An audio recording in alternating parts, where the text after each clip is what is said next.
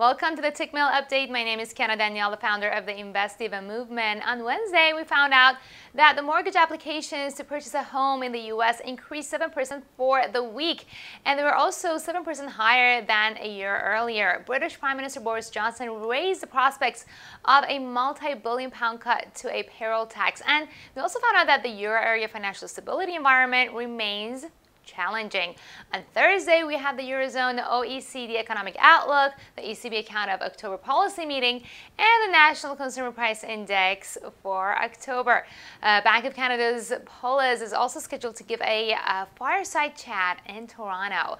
Today, I'm looking at the euro-dollar pair, which has recently broken above the daily Ichimoku cloud, with the Tenkan line also crossing above the Kijun line.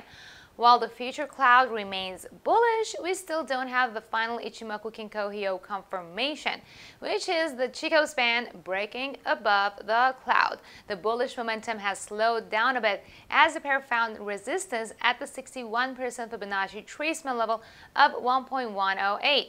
The event risks from the remaining of the week could make or break this new bullish trend, so we will be on a close watch out.